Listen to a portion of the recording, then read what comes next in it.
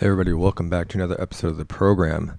Today we're going to do another article regarding genetics, and this one's a little bit near and dear to my heart because I am part Korean, and this is a Korea-based article, and secondly, it is one of these articles that in which genetics kind of fills in the gaps of history, especially the Three Kingdoms period in Korea, that type of history, because a lot of those historical accounts are written 1,000 years after the fact by the literate and the scholars of the day, specifically the 13th century Korea. A lot of the information that we have about the Three Kingdoms period in Korea is written about 1,000 years later. So it's nice to see genetics come to light, and we can kind of fill in the contextual holes. The conclusions that have been come to in this article, or arrived at rather, in this article, if you look at a map and you look at other bits of information, you can kind of come to the conclusion.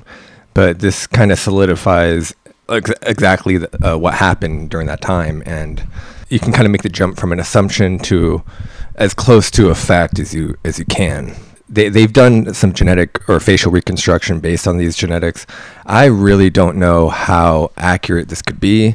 I've seen different reconstructions from even more ancient people like Neanderthals and even Homo denisova and other like Heidelberg man, all these other ancient humans.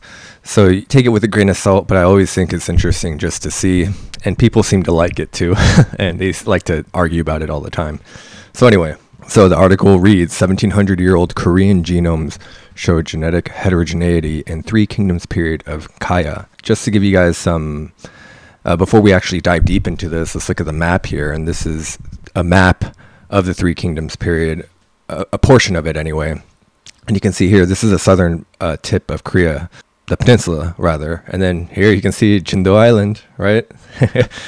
Named after the Jindo dog, because there are a lot of dogs here that were allegedly indigenous to this area. And then that's where the name comes from. And in Japan, in parentheses, it's called Tsushima. And here's another map that I think would be informative. And you can see this. This is Japan. This is Jindo Island right here. And then this is the southern tip of Korea here. And if I were to tell you, just without reading the article, in ancient times, if you analyze the genetics, there are people here who probably have some Japanese DNA. You probably wouldn't bat an eye, really, because geographically speaking, it makes sense.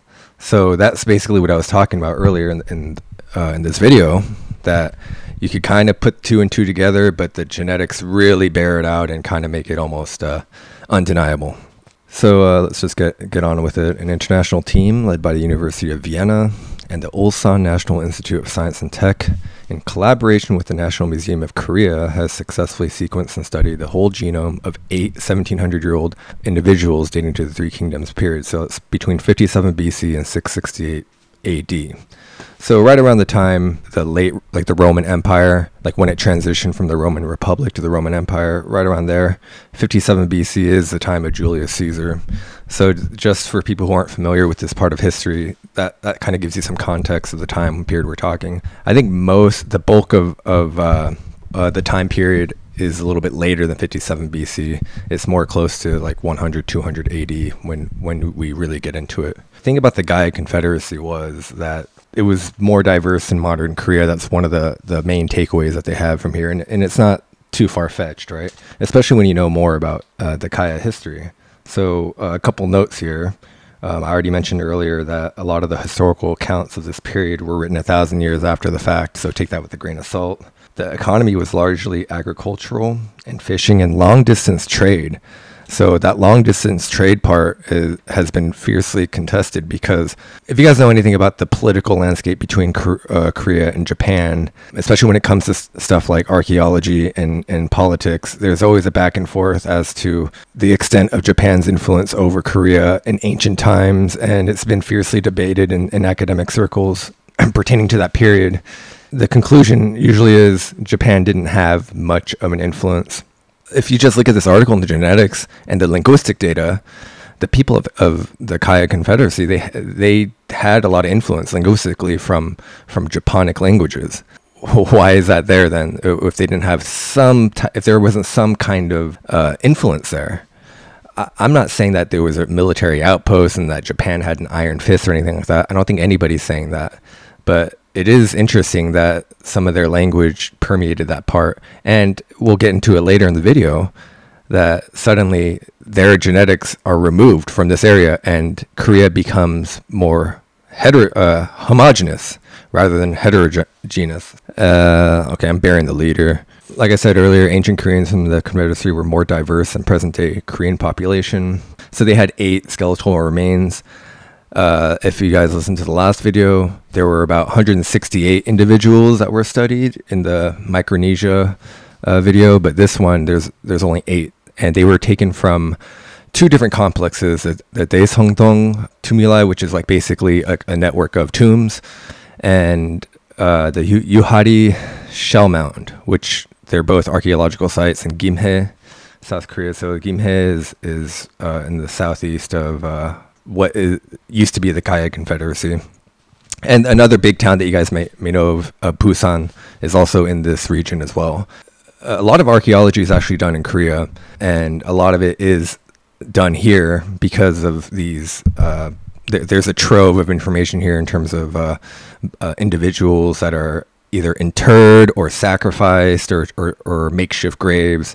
There's a lot of them here. So a few takeaways from this study is that the genetic differences aren't correlated to the grave typology, indicating that social status was not related to genetic ancestry. And the reason why they come up with that, because they observed that there was no genetic difference between the owners and the sacrifices.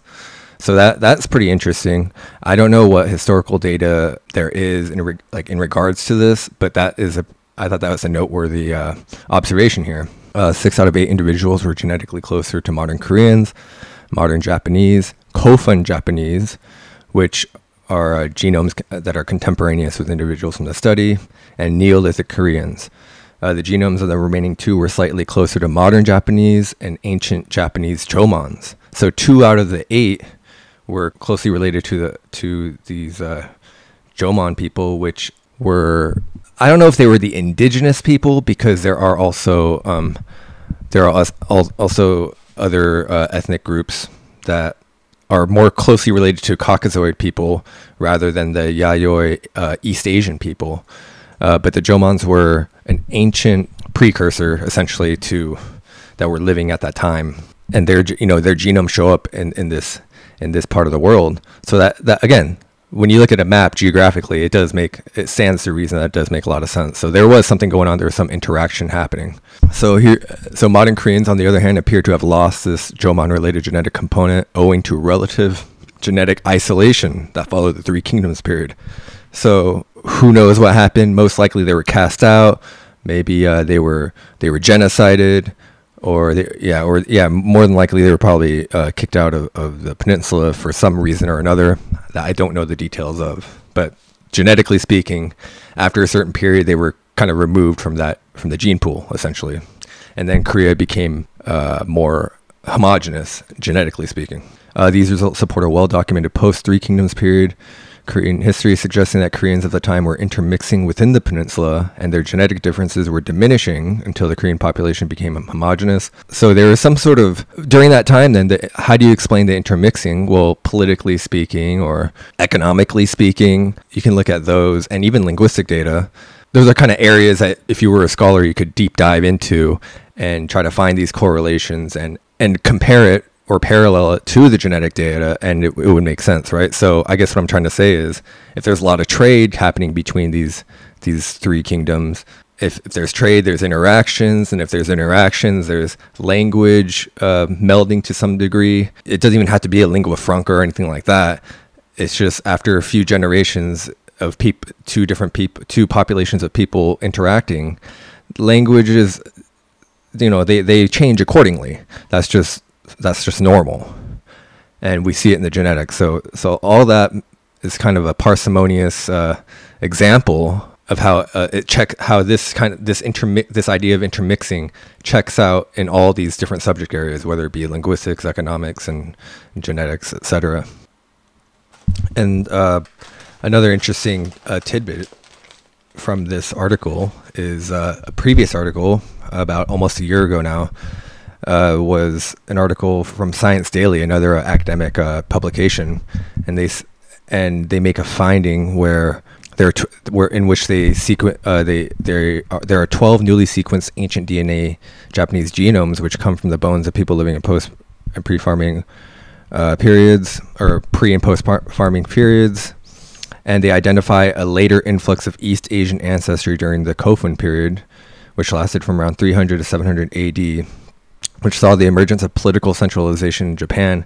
So that's very interesting, right? Because the Kaya Confederacy ends at around this time, like 532, I think, is the official time period.